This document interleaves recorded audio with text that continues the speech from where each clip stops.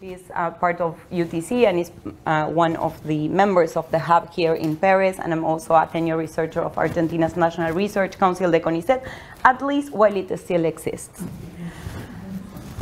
Having said this, and here you have my email, my personal email and my Twitter account, and I can also give you my UCL email if you want it. This is not a biology class, clearly, or maybe it is, and I got you all confused into this room.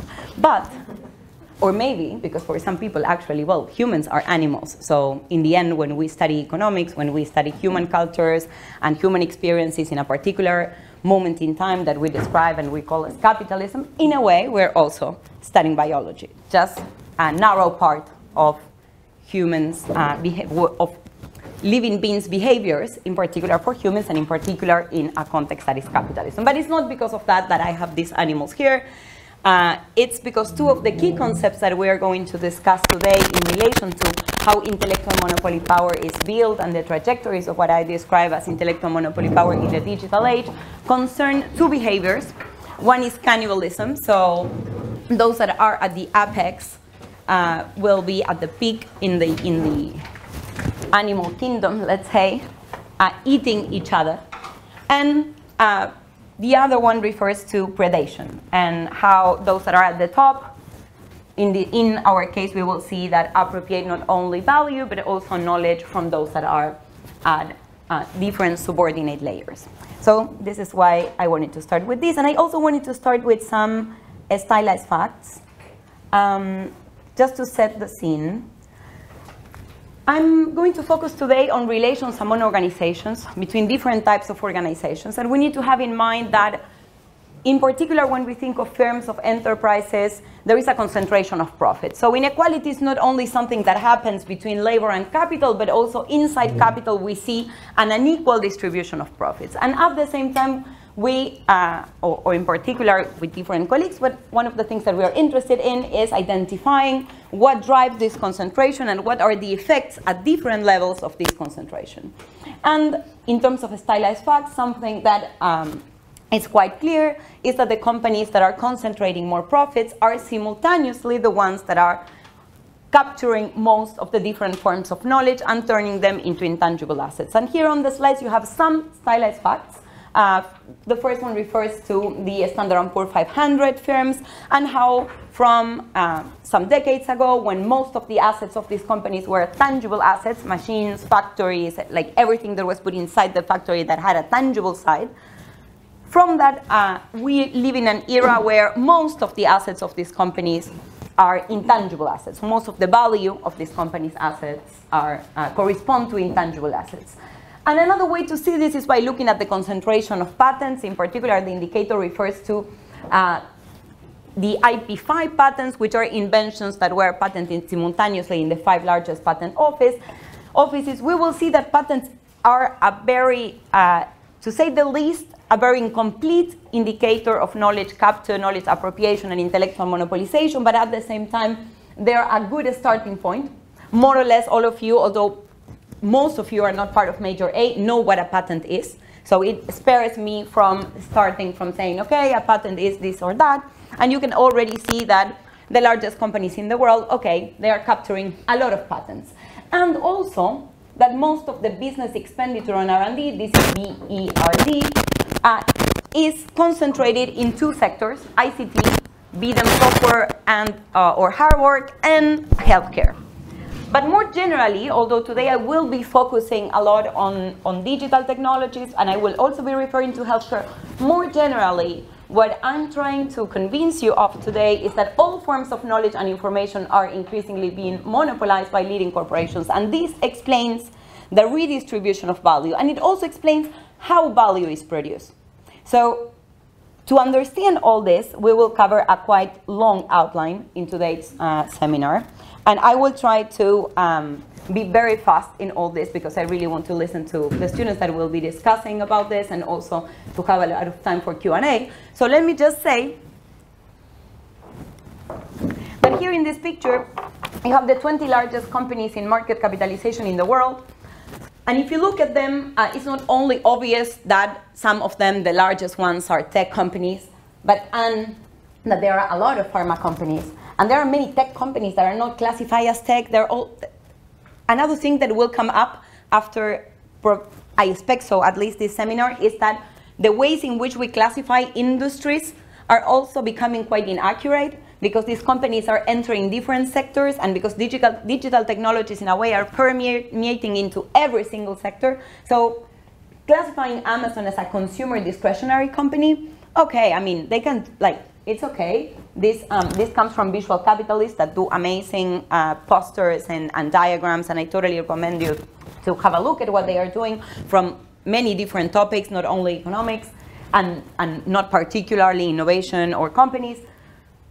Okay, we'll leave it. I'm not going to argue at this point that the classification into sectors is wrong, although we will see that, that it's, at least it leaves a lot of open questions. But what I want to highlight is, regardless of all the division between sectors, we have two types of companies here, basically.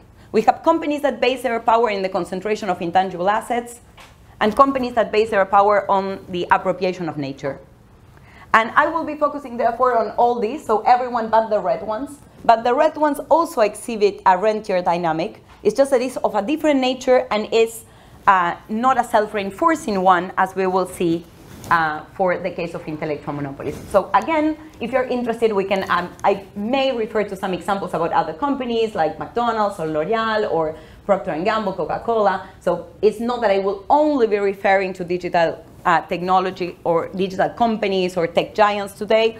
And in order to make sense of this and why this framework is not only addressing specifically big tech companies, what we will do today is discuss a bit about the genealogy of intellectual monopolies. So how did we arrive at a moment in capitalism where value is organized, the production of value is organized, and the redistribution of value is organized by these intellectual monopolies. Then we will move towards planning and industrial stratification and predation. So we're not going to just think that the outcome of this process are different types of markets, but beyond that, how these companies have the capacity to plan portions of the economy. And then I will give you a lot of empirics about this, how to identify and classify intellectual monopolies, and we will look at the specificity of big tech, which will lead us to discuss about AI, the cloud, and finally, if we have the time, some interplay with political powers, in particular with the US and the Chinese state.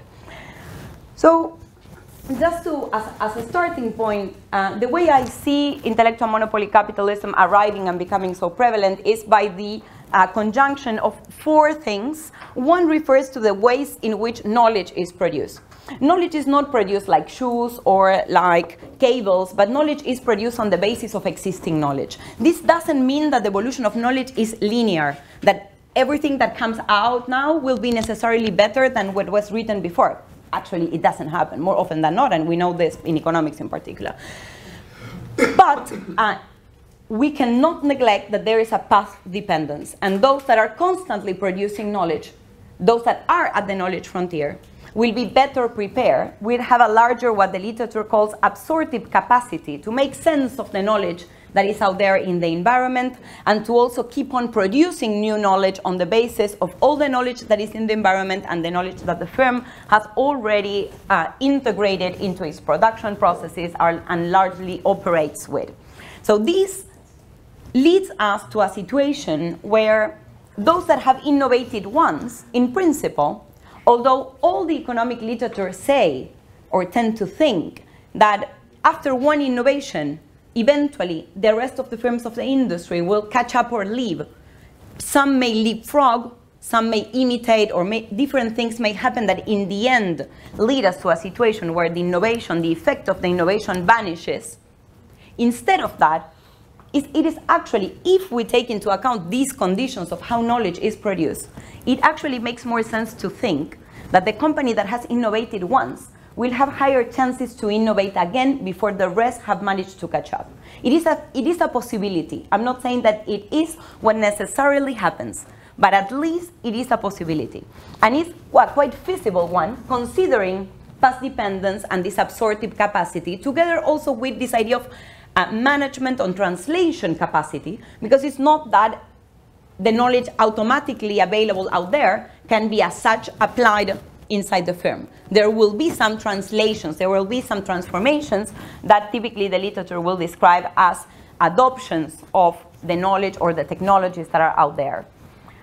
All in all, we can expect on this basis to have a process of industrial stratification, with some firms that keep on winning the innovation race and some others that remain laggards. Laggards that may try to imitate those that are at the frontier at different speeds, and we will discuss about the types of subordinate or laggard firms in 1 second, but at least we have the possibility that in the literature, I insist, was not considered, and I will come back to this later on, we have the possibility of having industrial stratification.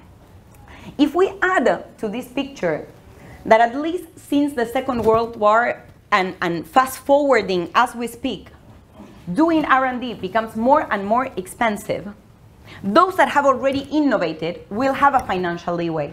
Those that have already innovated will have more financial resources because they will be capturing a rent associated with the innovation. And therefore, they will have more money to invest in more R&D. And that means that they will, again, be having higher chances to innovate again before the rest.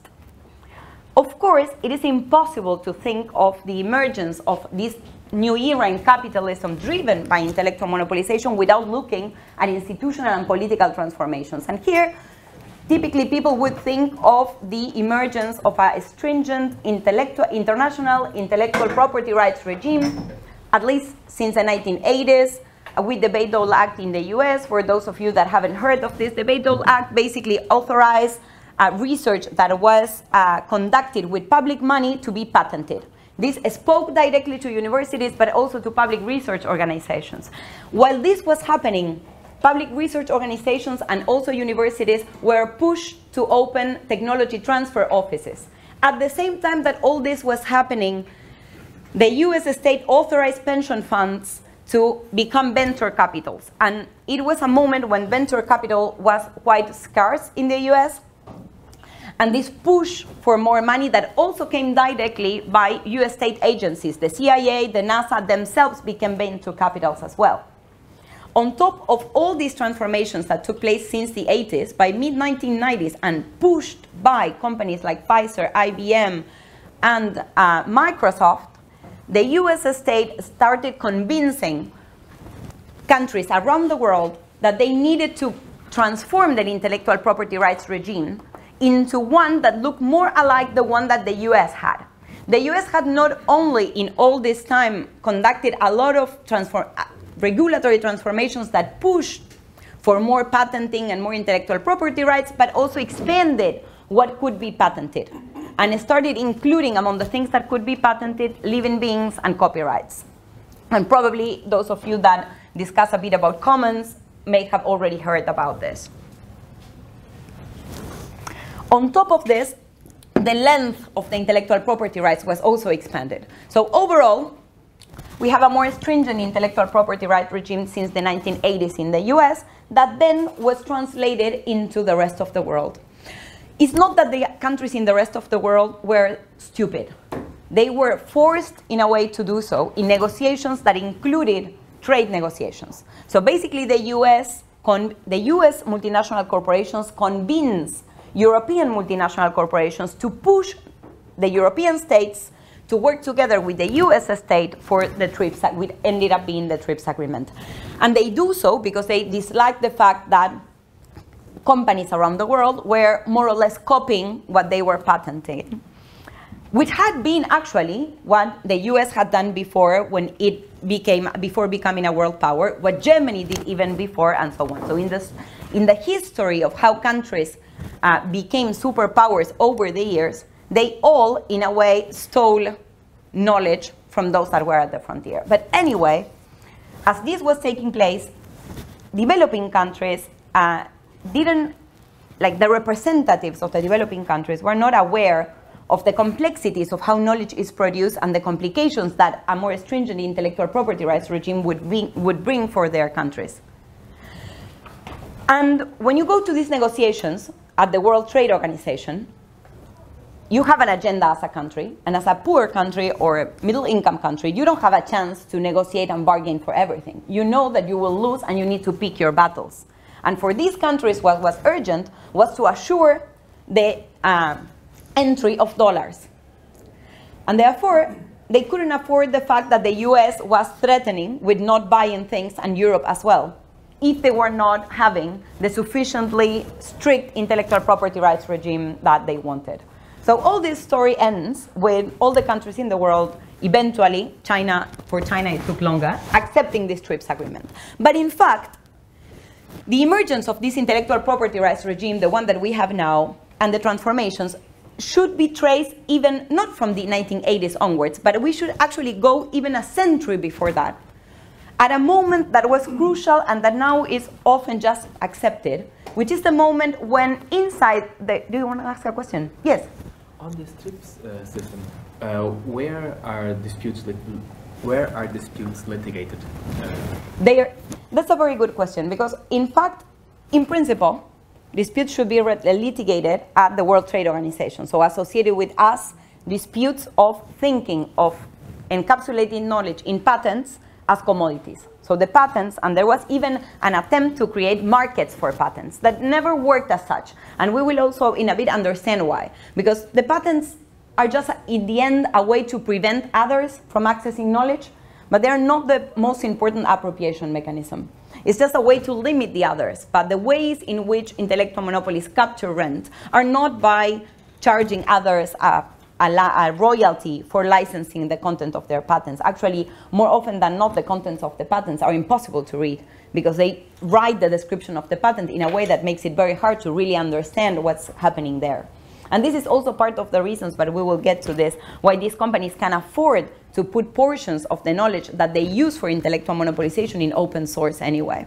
But we will get there. So, and I say that it's important because when it comes also to digital technologies, nobody knows. The answer is nobody knows where to litigate. And there is a very interesting piece that I can share with all of you. It's kind of a draft that speaks about different cases where nobody knew where the trial should take place, basically, and who was responsible, if it was in one country, in another, if it was in international, like in international, I don't have the name of where the trials take place, that place, the court, thank you so much, in international courts or where.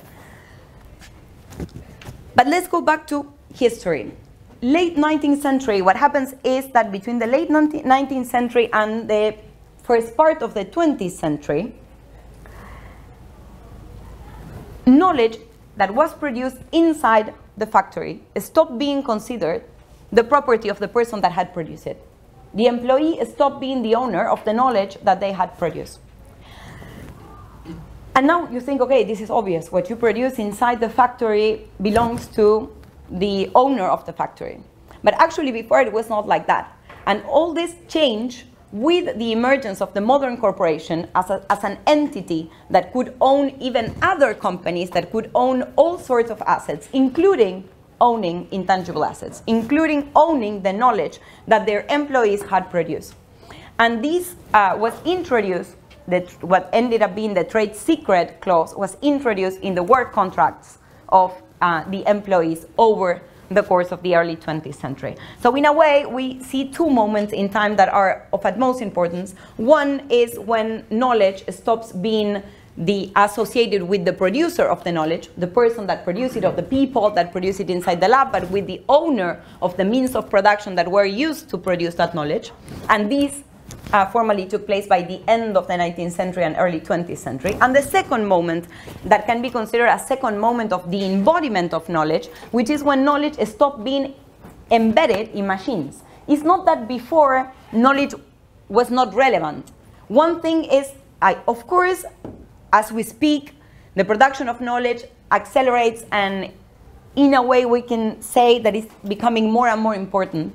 But it's not that before it wasn't important. It was just that most of the knowledge that was produced ended up resulting in new machines. This is why in developing countries, introducing technology was almost like a synonym to importing a machine. Because the technology, the new knowledge, was encapsulated, embedded in the machine. Whereas now we have two things. The machine, let's say, is produced with aluminum, steel, whatever, and the knowledge that is separated conceptually from the machine with a patent or with a copyright, or since the 1970s, something that is quite illustrative of this separation like from a sensitive perspective, is the separation between hardware and software. Because before, software didn't exist. Software was basically introduced with and coming with the hardware. And it was IBM in the 1970s who decided to separate it and decided to be the main integrator of what IBM assumed to be the key piece of this technology, which was supposed to be the computer, but it ended up being the software, and this, in a way, paved the way for Microsoft. I will not have time today to discuss a lot of this. We can come back if you want in the Q&A, but let me highlight that in terms of institutional and political transformations that led to the state of capitalism that we see these days, we can not only think of the evolution of the intellectual property rights regime, but also to other things. Largest companies in the world pay, as a proportion of their profits, a lower income tax than the rest of the companies in the world. So the companies that are the most profitable, the largest ones, they pay less taxes in proportion to what they're earning. And this is the result, in part, of known loopholes in the international regulations. Known by whom? By the US government, by the different governments in the world, and not only now. It's not that now everybody knows that these companies are not paying taxes and that is a problem. Already by the 70s and 80s, this was known, and nothing was done, let's say. We cannot say whether what was the driver of this decision, but nothing was done even back then, although there is an account of the US government knowing the existence of these loopholes. We also know that antitrust was weakened. And this, one could say, okay, this affected or contributed to the concentration of every single market. But it particularly favored some of industries over others. And these are the industries that are not directly selling to consumers. Because the Chicago School, like the most extreme versions of neoclassical economics coming together with neoliberalism, focus only on consumer welfare. And if what is being sold is not sold directly to consumers, but for instance to states, to governments, such as healthcare, a lot of the treatments, the most expensive ones, are paid by the state directly, not by us. And therefore, the process in which it becomes obvious for the antitrust agencies that they need to go after the companies takes much more time or never happens. And if you think about the case of platforms, in the case of platforms, it's even more obvious that because of how the platforms operate, sometimes pretending to be giving us things for free and just actually charging us with our data, or charging us less because also they get our data and because they capture value from the others that participate in the platform. When we just look at the consumption part of this story at consumers, consumers seem to be better. At the same time, consumers are better in terms of that specific market, but these are the same consumers that are workers earning less and less as we speak and facing now inflationary processes all around the world. So yes, things are cheaper on Amazon.com than maybe in the shop around the corner, but we have less money to spend. So overall, it's not that the consumer is better. It's just this narrow way of seeing an economic process that has favored the concentration, in particular in some, I insist, industries or sectors. And then also, the story of the US hidden industrial policy, the NASA, the moonshot projects, and so on is quite known.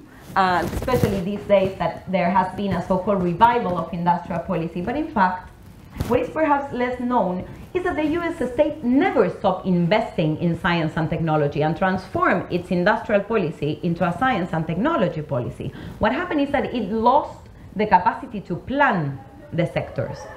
During the time of the Cold War, it was planning the development of, for instance, semiconductors, deciding which were going to be the companies receiving the procurement money, which were going to be the universities developing the technology. From that moment when the US state was planning the development of a whole industry, semiconductors, and we did the development of certain technologies in particular associated with it, we moved to a situation where that role was taken over by corporations.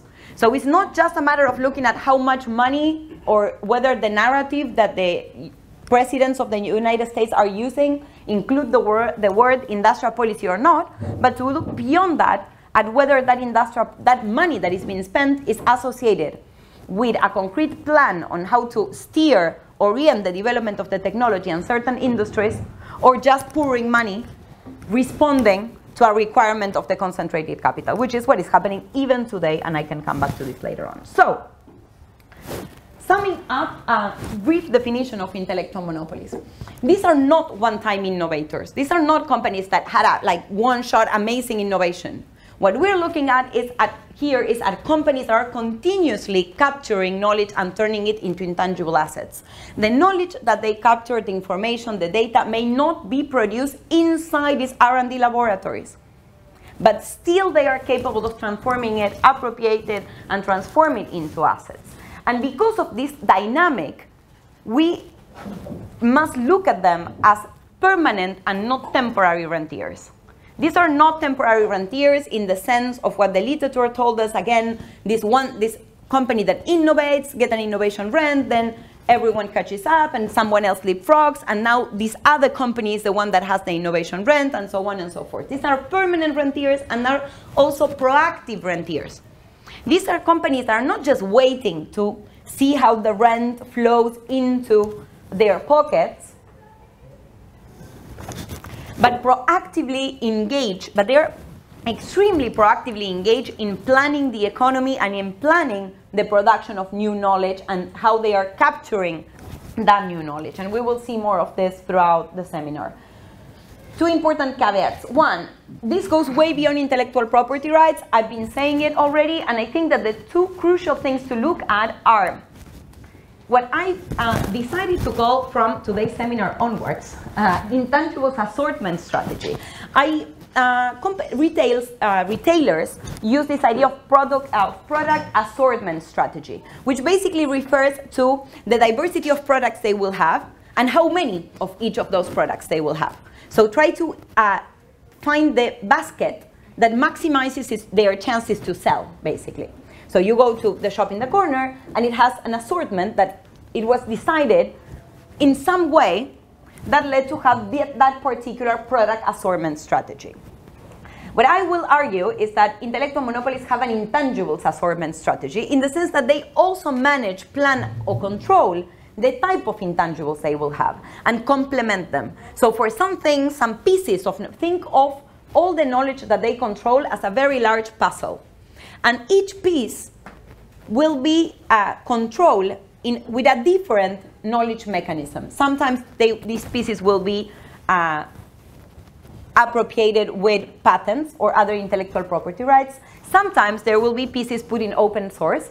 Sometimes there will be pieces that move so fast that really doesn't matter if people find out what's going on or not, and just it's the matter of the speed at which the innovation is taking place, what guarantees that nobody can catch up.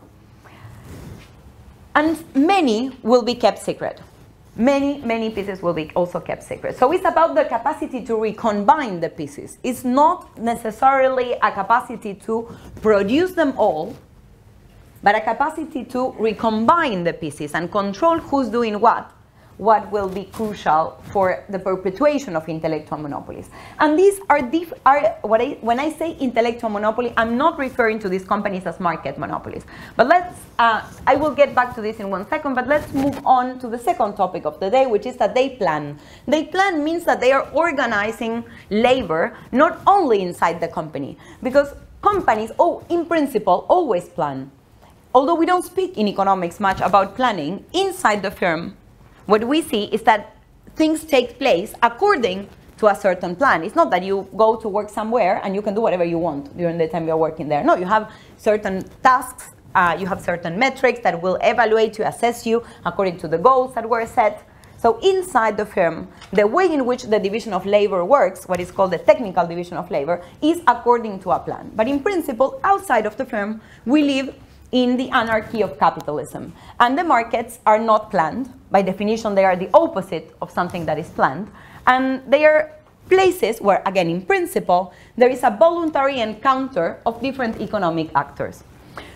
What we see with global value chains, with the franchising model, with platforms, are different examples of how a leading corporation, by capturing the crucial intangibles of the whole industry or sector or portion of capitalism's production processes, manages also to plan to control the labor process in spaces, in companies that it doesn't formally own, it doesn't legally own, but it can still control economically as if it owned them.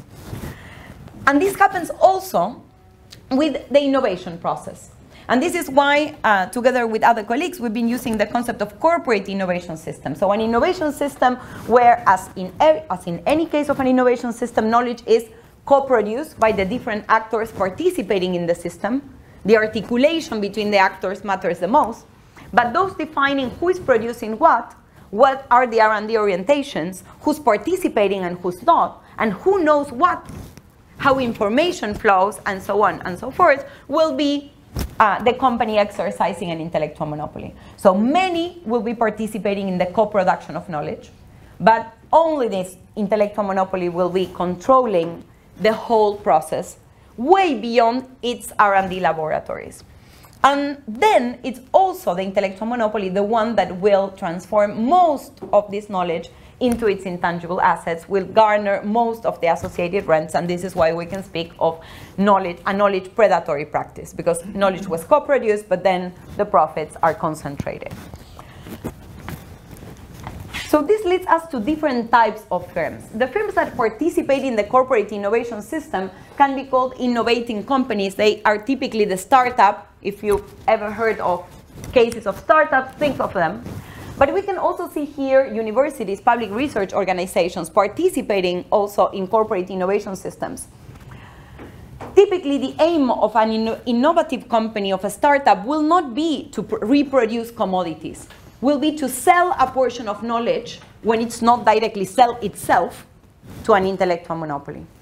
Whereas there are other types of subordinate firms, and I usually call them early adopters and laggards, that basically participate in the reproduction of different commodities under the control of the intellectual monopoly. Why? Because they lack the necessary knowledge to be technologically autonomous.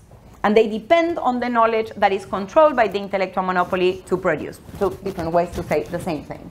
So, in principle and very schematically, they will not be contributing with new knowledge. They can, and actually sometimes they do, in subordinate ways, but just to be very schematic, so you can think, for instance, of Foxconn in its relation with Apple, or FedEx and UPS in the logistics system of Amazon, or Apple Hospitality in relation to Hilton and Marriott. It is part of a franchising model, as examples of early adopters. The early adopters have some technological capacities, do produce some technological innovations that could be usually considered as process innovations, but always within the large umbrella of the knowledge and research that is needed to produce what the intellectual monopoly wants, basically. So Foxconn quickly adapts its production to the needs of companies like Apple, but cannot produce beyond what it's assembling or manufacturing for these and other companies. And the laggard companies basically survive on the basis of super exploiting their workers. That doesn't mean that the early adopters don't do it. Often they do it as well. But in the case of the laggard ones, the way to compensate and still have some profits, compensate for their technological laggardness, is by worsening working conditions, paying lower salaries, and so on. So you can already see how inequalities connect with this framework. Some of you that come from the major A may be thinking, okay, in the end she's speaking about Schumpeter Mark II. No, this is not Schumpeter Mark II. In the economics of innovation literature, there are different ways to try to, let's say, build models to think about how innovation takes place. And based on the early work and the late work of Schumpeter, there are two models that became very prominent. One is called Schumpeter Mark I, early work of Schumpeter. Schumpeter Mark II, late work of Schumpeter. In Schumpeter Mark I, the idea is that innovation takes place following the creative disruption, all the entrepreneurs, so small companies, a lot of entry and exit in the market. It's the innovation, it's very haphazard in the sense that anyone can innovate. And it's a very turbulent model of innovation. Whereas Schumpeter Mark II is what Schumpeter developed when he saw the emergence of companies like Bell, or well, as AT&T with Bell Labs in particular, and others like you can think of IBM Research, eventually later, already when Schumpeter was dead, Intel Capital or Intel Labs actually, and so on. So these are like huge companies that have enormous R&D laboratories. I was talking with someone that before working 20 years for TSMC, worked for Bell Laboratories, and he was telling me, I was like, okay, but why didn't you want to go to a university? And he was like, here we had the brightest minds in the world, all the resources we could ask for, a lot of freedom to do the research that we wanted. We were 20,000 researchers doing whatever we wanted, while at the same time, universities were becoming a space of control, where you needed to be productive, deliver papers. It was harder to get the necessary funding and so on and so forth. Not that I'm promoting particularly to leave academia and work for a private company, but I do feel that we need to reflect a lot on why, as these people in that era and all the AI scientists and engineers today that work for Google and Microsoft, we need to understand also why working at the university is more and more complicated. So these were the examples of Schumpeter Mark II. Huge laboratories, they were like big companies, and eventually what they were developing as new innovations was also adopted widely by the industry. And this is important because once adoption takes place, new innovations, complementary innovations occur. By adopting technologies, other firms innovate. And then a new innovation takes place also in Schumpeter Mark II, maybe by the same firm, by another firm, that's not an issue, but we always get this cycle of knowledge being produced inside the big R&D laboratory, eventually adopted in a longer period of time, so rents last for longer periods of time, but anyway, eventually adopted by the industry, and once that takes place, someone else or the same firm innovates again and the process restarts. In this process, we have economic growth because we have innovation, diffusion, and that is supposed to be explaining economic growth for mostly every model, again, in economics. And we also have the idea that innovation is produced inside the firm. In the case of intellectual monopolies, this is not what is happening, although the companies that are intellectual monopolies do produce part of the R&D inside their laboratories, inside their, part of the code is done effectively by, let's say, Google or Microsoft employees. A big chunk of it is being done by many others. And this is why when we look at some indicators of different patterns of innovation, we can identify something different. The typical way to identify a Mark II was by having a high stability of the top with a lot of concentration of the patents that those at the top could capture. And you can see here both a proxy for ICT technologies, in particular the software side, and pharmaceutical industry, that in comparison with a classical case of Mark II, which is engines, pumps, and turbines, there is a relative stability of the top, especially when compared to fertilizers, which operates as Mark I, so a lot of entry and exit, and a lot of turbulence, and not a lot of concentration of the patents. So you can see here that the number of organizations that were in two periods of time, that were 2013 and 2022, that were in the top 10, for instance, in the pharmaceutical industry, this 7 means that the top 10 organizations patenting in this sector in 2013, from these 10, 7 appeared again in the top 10 in 2022. This 15 is from the 20 companies that were in the top 10 of companies patenting in the pharmaceutical, or organizations patenting in the pharmaceutical sector in 2013, 15 appeared again in 2022. The fact that here we only have a 4 is explained by China, and we can come back to this later on. It's not that the case of China is very, very specific, and it's also a case of how a country developed or created its own intellectual monopolies, and we will get there. But let's look at the concentration also. The top 1% of patent assignees, for instance, in 2013, concentrated in the case of electric digital data processing, 61% of the patents. 1% of the patent assigning 61% of the patents. And now this is 60% in 2022. So it's not that it has decreased. However, when we go and look at the entry rates, there are thousands of companies entering these sectors, or in terms of new patent assignees, and the rate of entry is quite high. It's not as high, of course, as Mark I. When you have a lot of concentration of the patents in the top, of course, you cannot expect having the same shares of entry. But these shares of entry are definitely higher than those of other sectors. So here, basically, what we are having is some insight on the coexistence of a stable core with a very, very turbulent periphery. So there is a hierarchy, a stable hierarchy of the innovators. Those at the top typically remain at the top. And then we have a lot of other actors that are entering and exiting with a lot of turbulence. And this combination is, in a way, a combination, if you want, of Mark I and Mark II, is explained by intellectual monopolization. And all this to insist that this doesn't mean, because we're looking at patents here, this doesn't mean that those operating like Schumpeter Mark II do not exhibit intellectual monopoly relations in the production process. These companies typically organize, companies like Siemens, for instance, organize global value chains and have the exclusive know-how of who can access what and know what and do what within the value chain. And this is also a form of intellectual monopoly. It's just that they're not so intensive in science and technology, and the new technological developments usually remain associated with the machine, with the production of the machine, and it's not so easy to outsource them as it is for the case of tech and pharma. And the other important thing to say is that patents are actually not the main appropriation mechanism in the case of ICT, and we will come back to this in 1 second, because the situation is even worse than what is depicted here. But before that, let me give you some insights on knowledge predation. And here you have Roche.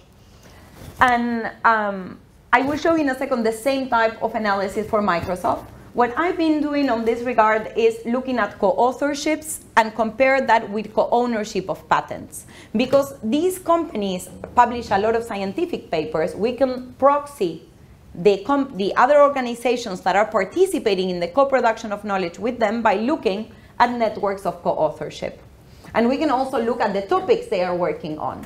And when we compare the co-authorships with the co-ownerships, basically what we see is that they co-author widely and they co-own with just a few. And the co-ownerships are generally with other firms or other, in this case, some pharma companies, but usually they are not with universities or public organizations and so on, although they do produce a lot of research together. In this map, that for some reason is not plotted in the best way, so it's not that you are getting blind, it's that the plot is not very good. Here, and every time I've been doing this for the last 4 or 5 years, there is always a cluster that shows strong collaborations among pharma companies. So here we have Pfizer, we have Amgen, AbbVie, Bristol Myers, Bayer, Sanofi, and this is a map of the most frequent co-authors, the 150 most frequent co-authors of Roche. So this means that pharma companies work together for something. I can come back to what this something is, but I don't want to divert at this point, and we've been already taking too long for the first part. So I need to move on, but this is important and just keep it in mind. Also, the same can be shown for the case of Microsoft. Here you have it clearly, like in the same period, Microsoft co-authored 88% of its scientific papers and only co-owned 1% of its patents. If you also consider that actually a lot of the knowledge is kept secret, the situation is even worse. Yes? So I don't understand, it's new patents, co-ownership, or it's the inventions that were patented in the same period. Okay. So with new patents, but it doesn't matter. Like, let me just say that it doesn't matter when you look up the whole history of the patents of the companies. They patent alone and they publish with many other organizations. Sorry, can I ask a question about Sure. methodology? It's a bit long, so I will leave it for the Q&A if you don't mind. The methodology is basic network analysis, and what I'm doing is depicting the real co-authorships. I'm not building them on the basis, for instance, of references, who's quoting whom, is who co-authored with whom, because what I want to know is who worked with whom. I don't care if they were influenced by the research of. No, I care about a researcher from Microsoft working together with a researcher from the China's Academy of Science. So before moving on, and I can come back, of course, to the methodology later on, before moving on talking about these knowledge predatory practices, I want to take you, like, zoom out a bit from tech and pharma and try to give you a hint of how can we identify and classify intellectual monopolies. So I already convinced you that some companies, at least, or I expect so, from the tech and the pharma sector are operating in this way. But I also anticipated that this is not exclusive of pharma and tech. Therefore, we cannot be doing one study case after another and another with every single company in the world. So we need to find indicators and easy ways to show that this dynamic is taking place. What is this dynamic ultimately? It's a combination of two things. Concentration of intangible assets with some effects associated with it at the market level. Not necessarily being the only one in the market, but we need to see some market concentration. So let's first look at intangibles concentration. And for this, I will first focus on two types of intangibles. I will focus on business expenditure on R&D. So R&D, science-based investment. So typically, we can expect there to see companies like pharma, tech, and so on. But also, another type of intangible that we must be considering, especially these days, are brands. And the brands, in a way, are the identity of the firm, are the ID of the firm. Nestlé is its brands, Procter & Gamble is its brands, Coca-Cola is Coca-Cola. And the same we can say of PepsiCo and many others. And for these companies, science and technology investment may not be as relevant because the type of intangibles that they are building, also outsourcing part of the renewal of those intangibles in marketing agencies, for instance, are of another type. So a way to look at this very, like in a very fast and simple way is to say, okay, let's look at a sample, which in my case I chose the 50 largest companies in market capitalization plus 16 others for comparisons. Why is it 16 or 17? Why 17? Because I added 15 that were listed companies to expand the number of countries that were represented in the top 50, because otherwise I would have ended with like 3 countries. So I added some companies from Spain, I added some companies from Germany, and I also wanted at least one company from Latin America, so I added Mercado Libre. So I did a bit of that with 15. And there are 2 others, IKEA and Huawei, that to me seem also to be intellectual monopolies. The first one more of the science-based side at least, and the latter more about brands and other types of intangibles that are not listed companies. So they cannot be among the top 50 because they are not listed companies. And so I added them as well. And I looked at whether these companies were in the top 100 companies or organizations in terms of business expenditure and R&D, and whether they were among the top 100 brands following Forbes' ranking of brands. And this is what I found. I found 4 types of companies. Some that do not seem to be concentrating in tangible assets. And yes, of course, like here we have some of them like Saudi Aramco, Shell, Exxon, ICBC. In particular, well, let's not consider ICBC, that is a bank, but all the others are energy companies. They are concentrating, as I anticipated, another type of resource, which is nature. The Uber has is highlighted just because it was, I think, 101 or 102 in business expenditure in R&D, so it was quite close to be included in another part of this figure. And then we have some companies that are more inclined towards science-based concentration, others that are more inclined towards brand-based concentration. This doesn't mean that they are not also investing in the other thing. that, let's say, for instance, Alibaba doesn't care about its brand. It's just that it's not among the largest brands in the world in terms of like this ranking of brands. And then we have this intangible-based concentration that is basically being at both the top 100 in business expenditure and R&D and top 100 in brands. And here, I particularly highlighted some companies because we will see in 1 second that these are also the ones that are concentrating the most market dimensions. So let's move on and go precisely to how to think of market concentration. Market concentration can be looked in 2 different ways. One is depth. So we look at the main sector of operation. These companies produce many things, or their subcontractors produce it, but sell many things. So how do we look at market concentration? So one of the things that I did was to look at the main segment of operation in terms of revenues for all these companies and look at their market share. And look also at whether, in some cases, the market is not that concentrated, but they were still the first ones. So if I was either considering having high depth, if they had either a market share that was above the median market share, or if they were the first ones, like ranking first in terms of market share in their main segment of operation. But the other thing that can happen is that these companies, because intangibles can be reused for many things that are not necessarily the same market. Coca-Cola is a beverage, and typically one would expect it to be just a beverage. But in some cases, as there are many, many brands that refer to many sectors in the economy. So, and the same can happen with many companies that are more science-based, that are entering a wide diversity of sectors. So another alternative could be that they use their intangibles to enter more markets. So how can we proxy the number of markets in which these companies are? Because defining the extent, the frontiers of the market is quite complex. And it opens like a Pandora box of discussions. So the thing that I did was to proxy it with trademarks. If a company registers more trademarks, in principle, we can think that it's entering more markets.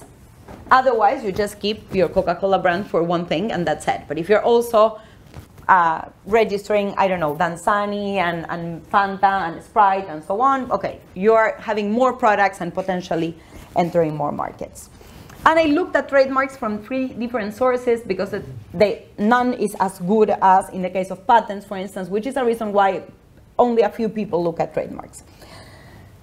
Calling these 2 dimensions depth and breadth, we can now see the companies organized or classified in another way.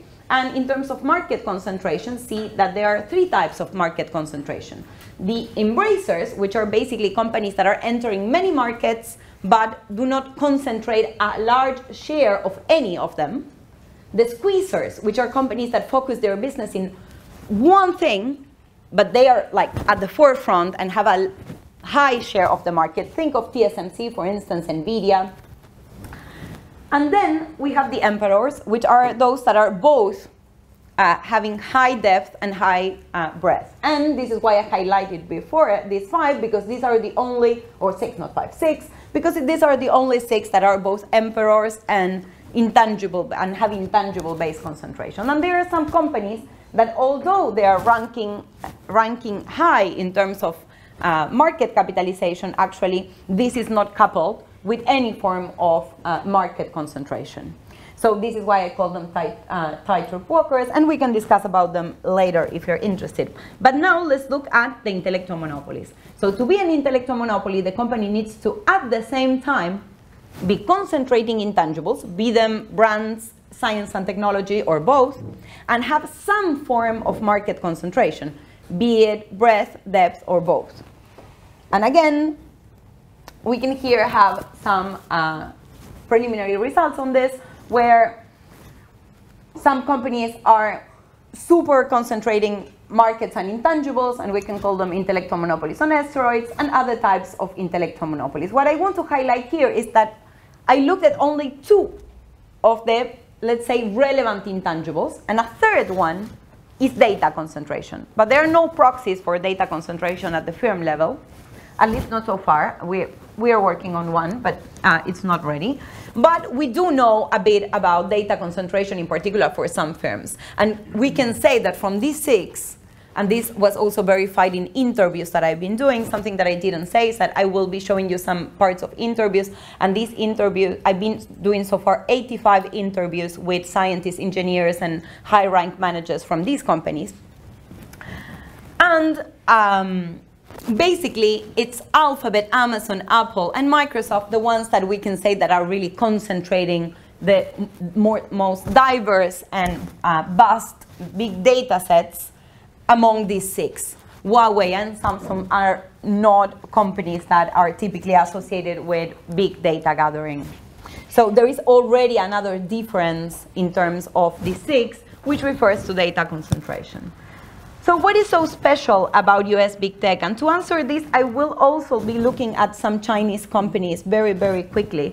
And the first thing that one can say, this is before ChatGPT, this is 2014, 2019, is a text mining analysis of the content of these companies' scientific publications. And you can clearly see that the most frequent terms that appear in their publications refer already to artificial intelligence, in particular to machine learning and to a specific approach that is the deep neural networks that is the mainstream these days, and it is within the realm of, or the large umbrella of what generative AI is doing, which is that these are algorithms that improve by themselves. They learn the more data they process. So if we think of them as means of production, this means that they are means of production that appreciate the more we use them. And instead of what happens to all the other means of production in the world, that the more they are used, they depreciate. And of course, the other thing that we can clearly see here is that AI is not a standalone technology, that coding, the algorithms by themselves mean nothing. You need to have data, and you also need, and I will come back to this later on, the processing power. But in the papers, it's clear that together with the keywords referring to AI, we have keywords referring to data and to the applications of AI like natural language. And because of all this handling of data and AI, the capacities to plan the economy further expand. And we can, again, as I say, everything that I'm saying can be double-clicked, and we can come back to that if you want to.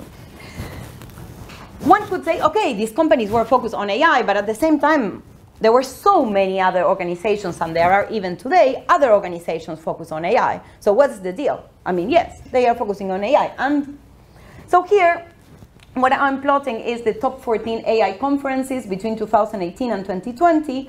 And this is the network of the organizations that are more frequently presenting papers in these conferences. This is Microsoft, this is Alphabet, you have here Facebook. Amazon is not that important. I can come back to why Amazon is strategically deciding not to participate that much in these events. It has a corporate innovation system that is aimed at keeping more pieces secret than the rest. But what is clear is that at least Microsoft and Alphabet, and to a lesser extent Facebook, are the most important entities in this network. They have what in network analysis is called as the highest betweenness centrality. It doesn't matter the technicality here, just to say that this is an indicator used to measure which are the most important nodes, the most important entities in a network. And they're not only important in terms of how they can influence the whole research that is being done by being crucial nodes in the network, but also geopolitically. Because Microsoft over here belongs to a cluster, and these red classes over here are mostly what can be described as China's AI innovation system. Whereas all these clusters are mostly integrated by organizations from the West. So what we see here is that the frontier AI is organized around two big groups. One is China, and what's happening there is highly influenced by Microsoft. And the other one is the West, that is also highly influenced by Microsoft and also by Alphabet and Facebook. So the frontier AI research, even before, again, comes up to 2020, ChatGPT, is highly driven by the decisions of these companies. And this is frontier science at top AI conferences. Again, one could say, okay, they are influencing a lot the development of science, but what about the appropriation of that AI and how they are monetizing it? Yes? In this case, since we're talking about conferences, the links represent co-organization. Always co-participation. But no, the links represent always co-authorships, in this case, of papers presented in conferences. Let's say I go to a conference and present a paper with Cedric. Cedric is at the University of Geneva, so there will be a link. It's not automatic because there is a minimum threshold to build a link. But let's say a lot of people from UCL and Geneva are presenting together papers at that conference, there will be a link. Welcome. So what happens at the level of patents? Are they appropriating all this knowledge? And we come here and we see, not really. Toyota is appropriating all this knowledge. What happened here? We were all worried about Microsoft and Google and what happened with OpenAI, and actually Toyota was the key company in AI in the end. No, what happened is that patents are not giving us the right information. Again, patents are not the main appropriation mechanism in AI. They are keeping secret, and the things move so fast that they don't care. There is no point in patenting. There is no point in thinking about how are you going to protect. Nobody understands what, even if they show us the model. We invite here someone from OpenAI and they show us the parameters of that are behind the GPT-4 that powers ChatGPT plus, and it's like, okay, thank you. It's like having someone speaking in Chinese to all of us, except for those that are Chinese in the room. You can, at least those can translate to all of us.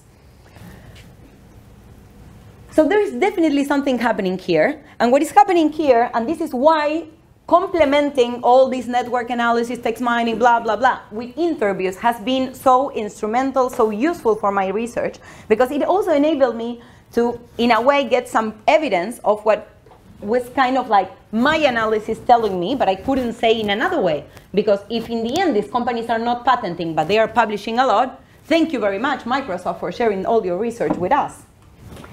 And what's basically happening is a lot of this is kept secret. And even for the companies that were publishing more, like Google DeepMind, since the release of ChatGPT, people were already saying, and this was just as like this interview took place in 2022, and just like later, like December 2022, and the person was already telling me, it's obvious that we will keep more things secret. We will publish things, but reports that are not peer-reviewed, and therefore we are not forced in any way to disclose things that we don't want to disclose, and we just share the necessary for our technology to be adopted widely.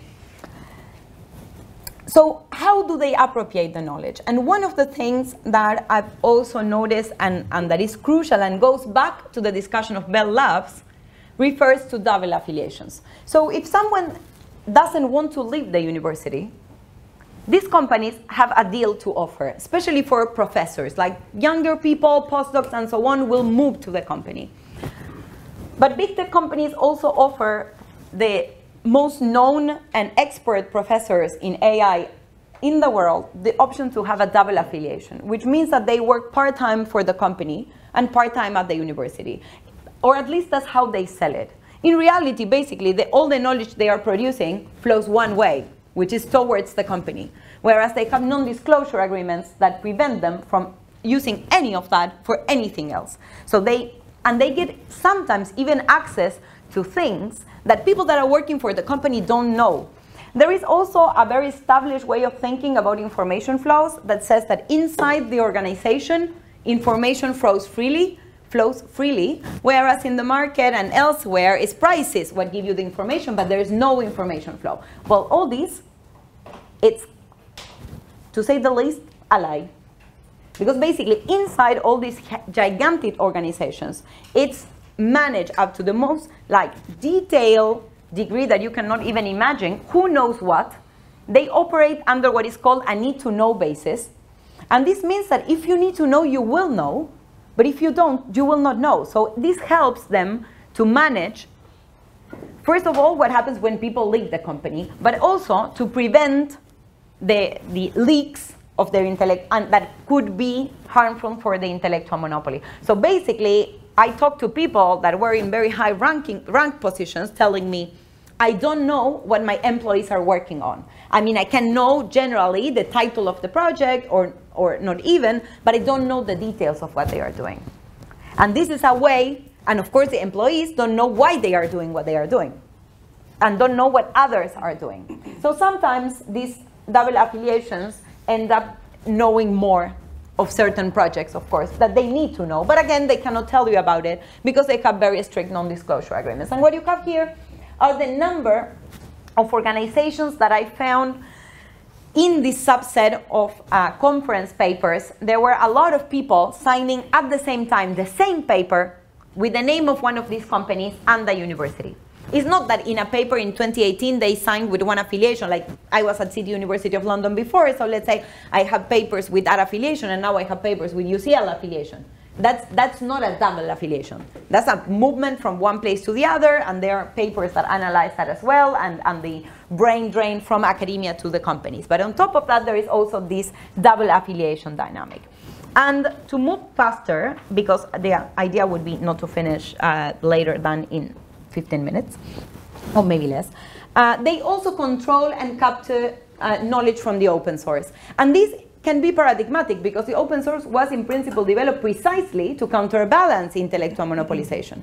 But because they decide the strategic pieces that they will share and who they will be sharing what type of knowledge, they can also profit from the open source environment where everyone contributes and then they harvest the knowledge and introduce it and make sense of that knowledge in ways that nobody else can make sense because all the other pieces are not part of what was put in open source. And at the same time, by doing it, by putting some languages and infrastructures in open source, they become the norm or the standards in the industry. So it's not only capturing free labor of developers, but it's also strengthening their capacity to control the whole field. And what you have here is just an indicator of code capture by looking at projects that were put in open source by these companies and the number of contributors and how larger these numbers of contributors are in comparison with the number of people that are working for the companies that are registered on these developers platform. Yes? So you're constantly referring to a they that make these decisions, and what you're saying is that the companies are not homogeneous in terms of information access, decision-making power. So who exactly is the they? Is the high rank, is the C-level, basically.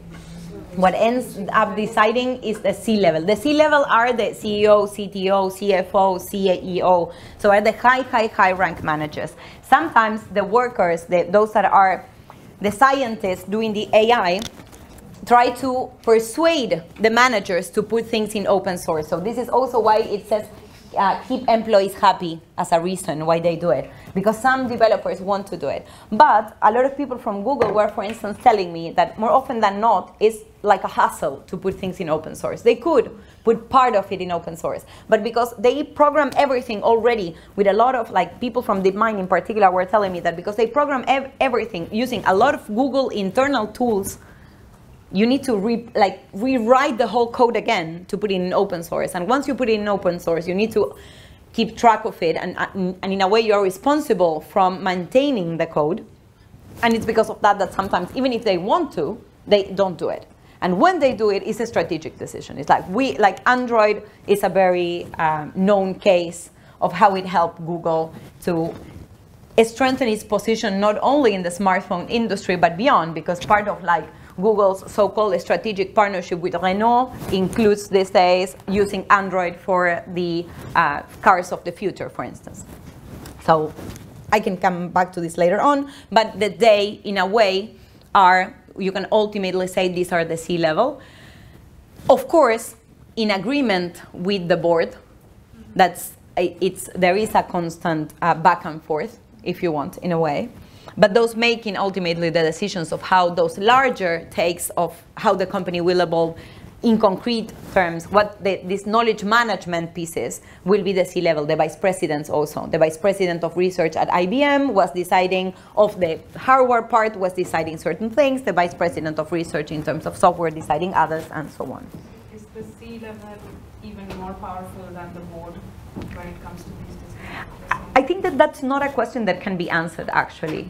I mean, every power relation ends up being, to understand power relations, you need to understand the context. And to understand the context is very company specific. So it depends on how the company is structured and organized at different moments. Clearly, both will have the chance to decide, but the board will know much less than what the C-level, including the vice presidents, know. So it's quite complex, I would say, to clearly define the day, like up to where? Up to the vice presidents, or those that can be below as well are counting? Well, it depends. It depends on what decision you're talking about.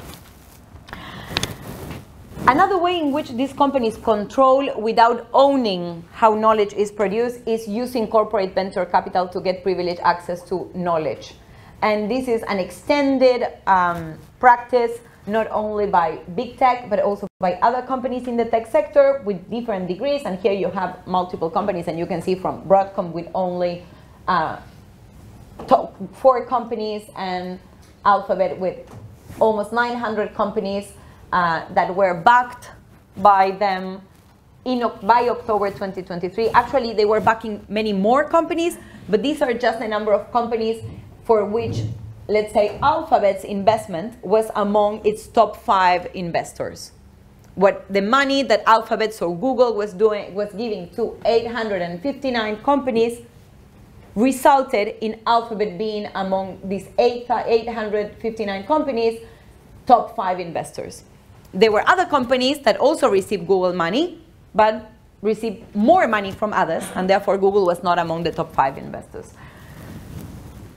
So it's not only relevant to look at acquisitions, which is what mostly the history of economics of innovation and others and other subfields within economics has been looking at, but also at this form of control without ownership that, and this includes not only direct investments, but other forms of investments that I will mention in 1 second. But here you have more info on that.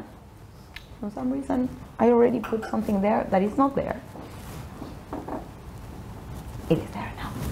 Okay, so here you have who are the top 5 investors of all the AI startups by April 2023. Because again, these companies could be investing in a lot of startups, but in the end, how relevant are they? Let's narrow it down to AI. And you can find Microsoft over here. You can find also Alibaba, Baidu. Interesting that Microsoft is in the same cluster as the Chinese tech companies. You can also find Amazon and Google over here, and even Samsung, Intel, and others. So they are very important actors in the venture capital realm when it comes to AI. These are the organizations or the companies in the end that are funding more AI startups from the world, at least from this data set. And among them, among the SoftBank and others, so firms that were created as investment funds or as venture capital, we also find big tech companies. And of course, the most paradigmatic case these days of corporate venture capital is how Microsoft, since 2019, provided money, $1 billion to OpenAI. And this resulted in Microsoft controlling the development of the technology, having privileged access to it way in advance, or sometimes having access that others cannot have access to, such as originally GPT-3. It was also Microsoft who pushed OpenAI to develop ChatGPT, and who knew that, because it was pushing for it, that was taking place way in advance, and therefore had time to introduce ChatGPT to all its products. And here you have one short sentence from one of the interviews I did with people from Microsoft, where clearly they were telling me this was a strategic decision. We didn't want to acquire OpenAI because by not acquiring it, we win when OpenAI is even selling ChatGPT to our competitors that would not feel so comfortable at buying ChatGPT from Microsoft, such as Salesforce, but that are totally fine with having a deal with OpenAI. And also, by investing without owning, they reduce risks. They reduce economic risk, and they still control the development of the technology. Why? Because they still have not only the data, but they also have all the processing power almost of the world. And on top of that, they have the knowledge to transform a large language model, let's use this example, into business products. Again, remember what we were saying in the beginning. You have the knowledge, you need to translate it into business products. It's not automatically an innovation. And Google, Amazon, and Microsoft in particular have the capacity to control those transformations, not only by developing in-house, but again, outsourcing portions of this. So with Cédric Durand and Anna Bensusen, we're working on this idea of the means of information and knowledge appropriation, the MICA. And the MICAs are relevant because the MICAs are tangible assets that are indispensable for capturing the intangibles. The intangibles do have a materiality in the end, of course. The data needs to be stored somewhere. The AI models need to be trained, need to be processed. Further analysis need to be done. And all that takes place in tangible assets. And those having those tangible assets, in particular in relation to AI, the more processing power you have, the larger the data set, the better the outcomes you will have in terms of the model.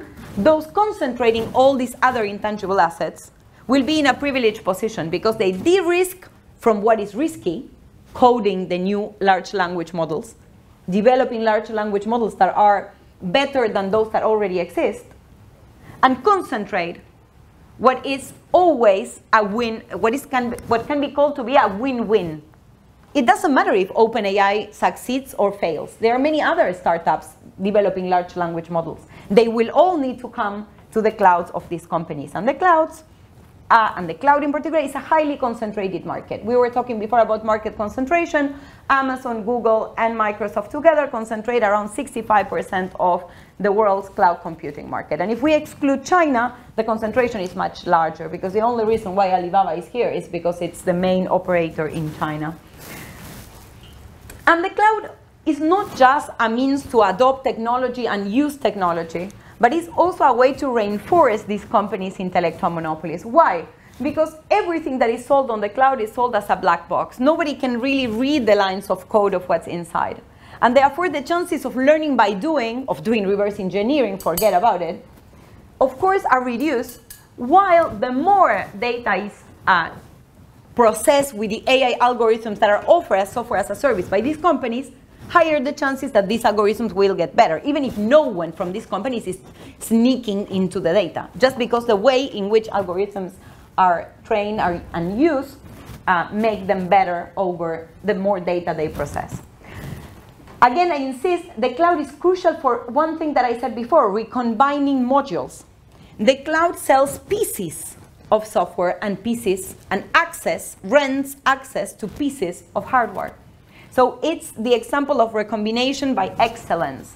And to the point where other companies like Mercado Libre, that is an e-commerce and fintech platform in Latin America, relies on Amazon, so the e-commerce world leader, to do part of its data processing, to access AI algorithms and so on that are at the core of its business. And I use the case of Mercado Libre to reflect a bit very, very quickly in terms of whether this is just another chapter of the dependency theory. Those of you familiarized with it, one of the crucial dimensions is to analyze technological dependence and how peripheral countries depend on the technology that is developed in the north, and because of that dependence, they end up accepting unequal value exchanges, so the appropriation and capture of more value produced in the south by the north because they need access to the technology, and also further nature extractivism. So is this just this case of further knowledge being encapsulated by the north and then sold to the south? Well, actually, it's not necessarily that case, because one of the things that I was mentioning before is that knowledge, the production of knowledge, is done by many, and so many that has globalized. And organizations from all around the world produce knowledge, and we all produce data as we speak. No matter where we are around the world, we're all producing data. So in fact, what's happening is that the data and the knowledge are produced widely all around the world. But the monetization, the transformation of all these intangibles into intangible assets takes place in a few firms that are usually firms from the global north, or more accurately from the core, because we have China also entering the core.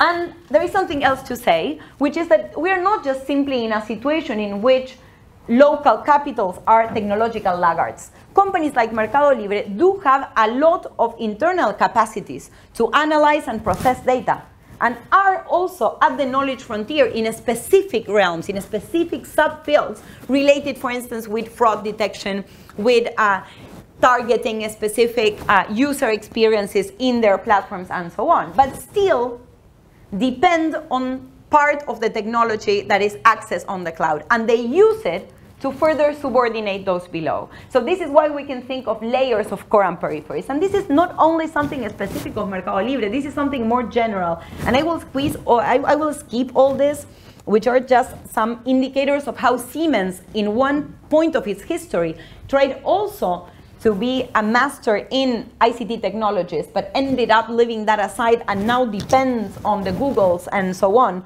for everything that relates to its business. To say that this form of cannibalism is not exclusive of Siemens, but I've been noticing it widely in all the interviews that I've been doing at companies that are not the big tech.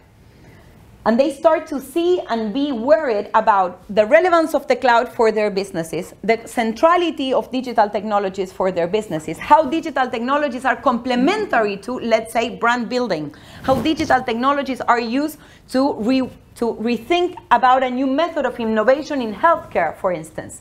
So they become also crucial for pharma companies, for companies from every single sector. And they have so many data and so many information that they end up depending more and more on the cloud to process it. So this leads us to situations where it's not just Mercado Libre exhibiting that layered structure where Mercado Libre depended on the big tech and used that to subordinate those below, but also ultimately many other intellectual monopolies from also core countries are becoming strategically dependent on big tech companies to operate. And you have here also different parts of some interviews. Let me just refer to this one. This is a person that was working at this company and before worked for a big tech. And what we discussed, because of what this company is doing, was the tension between flexibility and what is described as a stickiness. So basically, a stickiness is the locking effect. So how a cloud provider codes in specific ways so that it's harder for any user, be it Coca-Cola or a small startup, to leave the cloud. So it is possible in principle to leave it, but it's so expensive to do it, so time-consuming, that you will be kind of reluctant to do it and accept, therefore, the conditions of your cloud provider. And what companies want, as this person was saying to me, is flexibility, but the cloud providers want the stickiness. I even interviewed someone whose job was to create a stickiness at Amazon Web Services. And of course it is hard to depend, but at the same time it is beneficial to depend, because the access to all these frontier technologies, think of McDonald's accessing in almost 1-2 clicks to the data of all the stores that are part of its franchisee model, to analyze it with AI and further send commands to every single store on what they have to do. So their capacity to squeeze value from workers, to sell more, to control more all the franchisees expands with digital technologies. So it's a strategic form of dependence because they need the technologies offered by big tech to reinforce their own intellectual monopolies. And it's dangerous, and I will finish with this and just sum up, it's dangerous because at the same time, big tech companies are entering multiple sectors in the world. Entering the pharma sector, have entered the payment sector and others. They are using their intangibles to enter sectors that they privilege precisely because they are also sources of potential intangibles and also sources of data in particular. So although they speak all the time about partnerships, these are not real partnerships. These are much more complex relations, and these relations certainly are not market relations. These are part of planning and control structures. This is just to conclude a brief depiction of capitalism, highlighting that there is not only a lot of flow of knowledge and data produced all around the world to the largest tech companies, but also an extraction of nature associated with the digital economy. And this is something that we always need to have in mind when we think about the economic effects. And that also, speaking of digital capitalism, requires us more and more to speak of other companies, such as the pharma companies I was referring before, such as companies from the financial sector, Siemens, and so on. So as effects, and I have 2 more slides and I will finish here. As very briefly, as a sort of summary, in terms of effects of intellectual monopolization, we can think of industrial stratification, which was what we discussed in the beginning. Also, how subordinate firms partially compensate the effects of intellectual monopolization by super exploiting workers. At the same time, we discussed a bit about this web of control. So if we have global value chains, a lot of separated global value chains, a lot of separated franchising models, a lot of platforms, when we start looking at how all these big companies, at how all these intellectual monopolies relate to each other, we connect the networks, we connect all these sub-structures, and we find that the connection comes from the top and the relations they establish, so-called by them strategic partnerships, but that can be actually renamed, as some of the people that I interview call them, frenemy relations. And of course, this has a dimension when it comes to studying core and periphery dynamics. There are some geopolitical and economic reconfigurations. China, I mentioned, is part of the core. The EU, the Europe more in general, seems to be lagging behind, and clearly is lagging behind in its capacity to turn knowledge into assets, not in its production of knowledge. Certainly, a lot of science and technology keeps being produced in Europe, but when it comes to digital technologies, they lack in their capacity to turn it into assets, and it's mostly US and secondarily Chinese companies doing it. But in terms of effects on the peripheries, we can also think of twin extractivisms. And I can come back to this later on, which is something that we are working on also with Cédric Durand, which refers to how peripheral countries are not only the countries that are obliged to end up accepting nature extractivism as a way to get some dollars and compensate for their economic situation. And when we look at why they are in this economic situation, they are in part in this economic situation because of intellectual monopolization. So the fact that even the knowledge that is produced in these countries ends up being captured and turned into assets by companies from the global north generates a pressure on these countries that force the countries to remain being like primary producers and extracting more and more nature. So it's kind of like a way to squeeze them from wherever it's possible. And at the system level, one thing that I surreptitiously mention is that whereas even in Mark II, one could think of eventually after innovation and diffusion, economic growth taking place, because innovation and diffusion are delinked, the process of controlling knowledge and enabling others to use it without really accessing it reduces chances for diffusion. That affects economic growth. Question mark, is it economic growth what we want? We can leave the question for later, but anyway, this is what is happening. So summing up and really finishing here. What we discussed today is basically this, that accumulation today is being driven by intellectual monopolies, and what they are doing is using their capacity to transform knowledge and data that is being co-produced by many into their intangible assets, and then on the basis of those intangible assets control others that are producing steps of larger production processes and capture part of the value that is produced there. In particular, big tech are special, and I provide you tons of empirics on why they're special and why also they differ to some degree in their corporate innovation systems. Some of them are more open, some of them are more secretive, but anyway, in the end, they are controlling the AI field, and how the cloud further reinforces intellectual monopolization and these unequal relations also among intellectual monopolies. So with the Google, Amazon, and Microsoft at the top, and the other intellectual monopolies becoming strategically dependent companies, the more they digitalize. And we basically, to sum up, I think that these are the two crucial things to say. One, that intellectual monopolization is determining value flows and value capture, and that cannibalism and predation are two often and very frequent relations in contemporary capitalism. And one thing that we didn't discuss was this, but happy to discuss it later on. And I'm sorry it was a bit long.